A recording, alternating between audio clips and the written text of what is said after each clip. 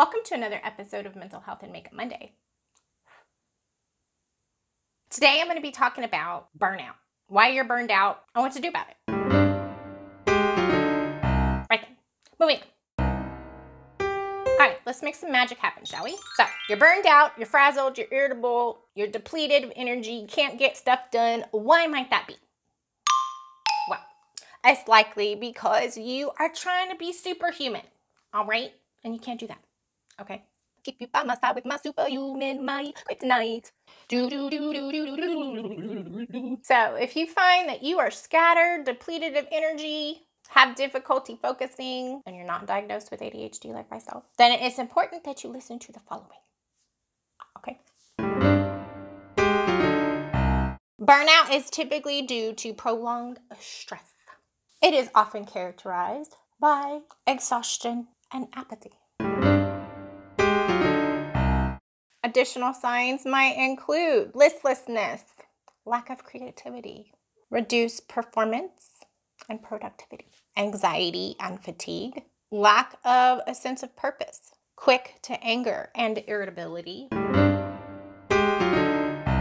You might suffer from headaches more, general physical pains, difficulty sleeping. You might also find yourself not wanting to eat much or overeating. Why does burnout happen?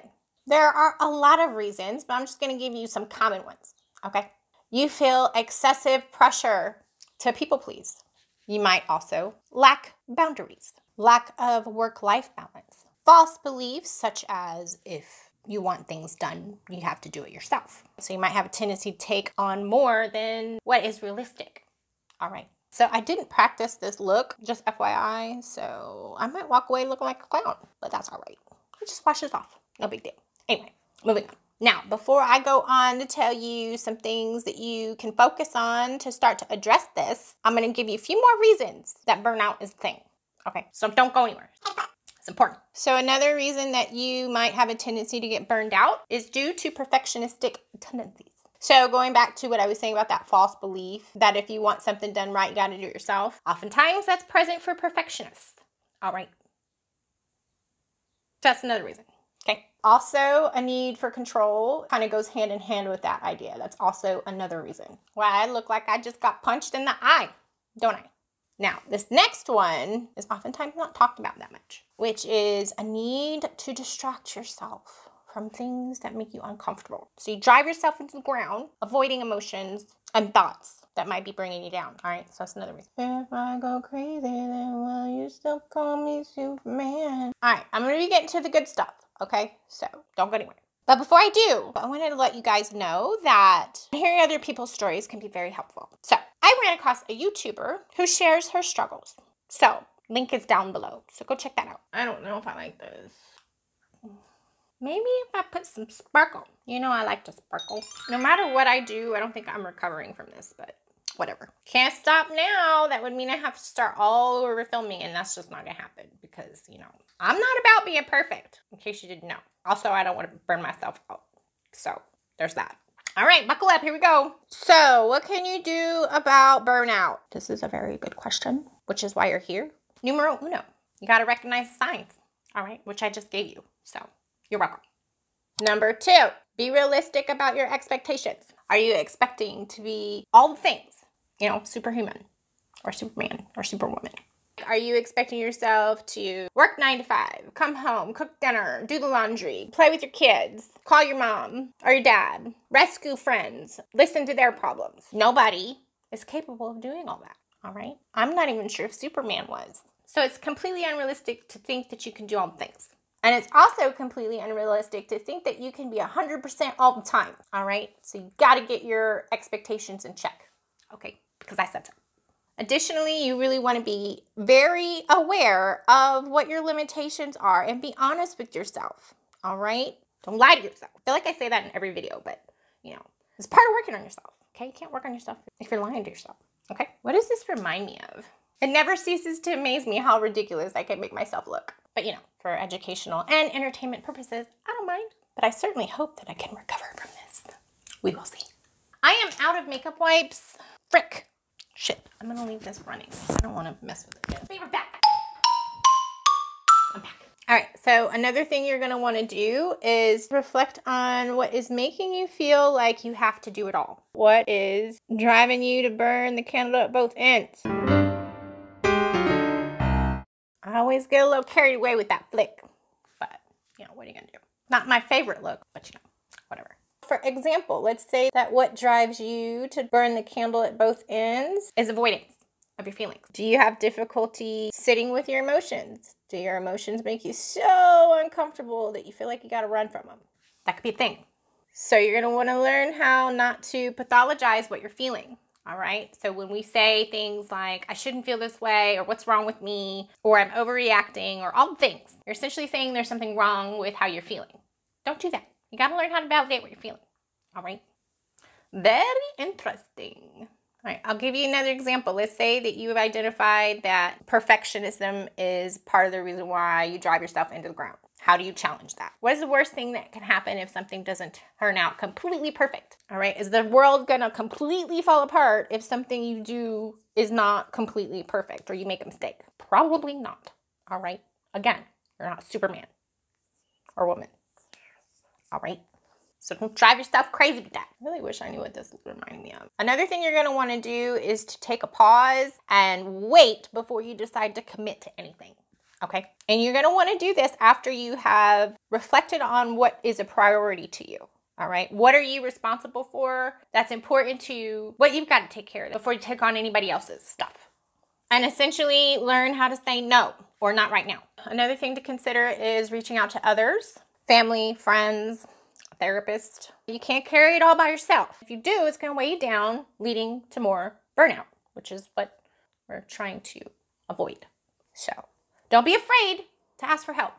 All right, it's important. Now this one you might hear a lot, taking a time off just for yourself. And I know that there are circumstances in which we are not able to do that.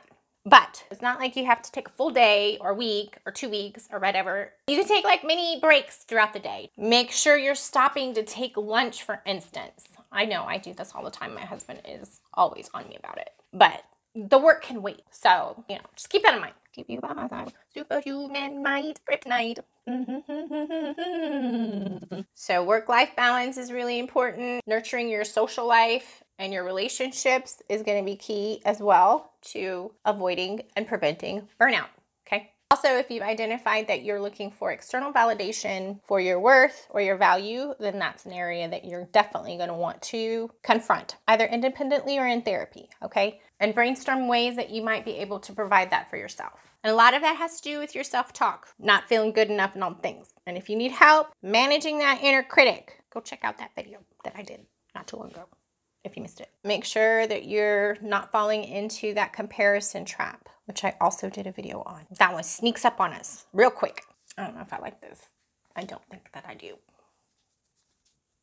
Also, you want to figure out what you're allowing to define you. Are you allowing success at work or climbing a corporate ladder to define your existence? If so, you might find yourself going and going and going, like the Energizer Bunny, trying to get somewhere and then burning yourself out and not getting anywhere. All right? So don't do that. Because, like I said, you're not Superman. All right?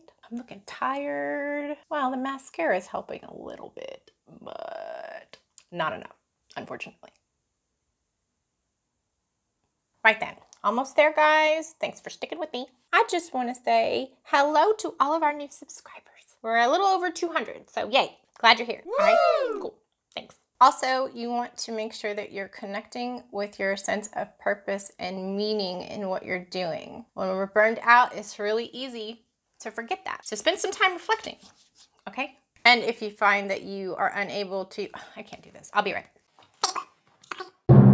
This looks ridiculous. Right, so as I was saying before, I realized that I could not do my lips while I was talking, even though I already know this, I just seem to forget. But I get on a roll, okay? So forgive me.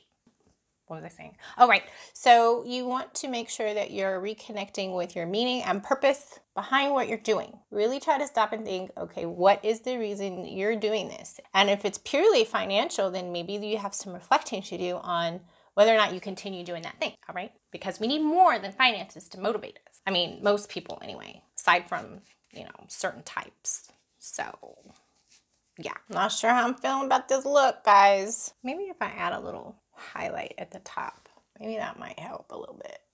No, not my cup of tea. That's what it reminds me of. The cat from Alice in Wonderland. What was his name? Can't think of it right now. Oh, Alice. Yes, the Cheshire. That's right, Cheshire cat. I remember. I kind of like it now that I made that connection. How silly is that? I'm not crazy. My reality is just different than yours. I'm not sure if that's how he sounded, but I kind of imagine him as English. Maybe he was. I don't know. What do you guys think? Well, I'm a little mad around here. I think I'm gonna extend my eyeliner. Let's have some fun. Haste makes waste, so I barely hurry. He's got some good advice, that cat. Oh yeah, also another thing to think about. Are you trying to rush through life? You know, that could be another reason that you are burning yourself out. All right, yes, darling. How very strange. I'm a stranger, you a stranger. Together, we are strangers. How do you know I'm mad? You must be, or you wouldn't be here. No, you're not crazy. You just burned out, all right? So take a break.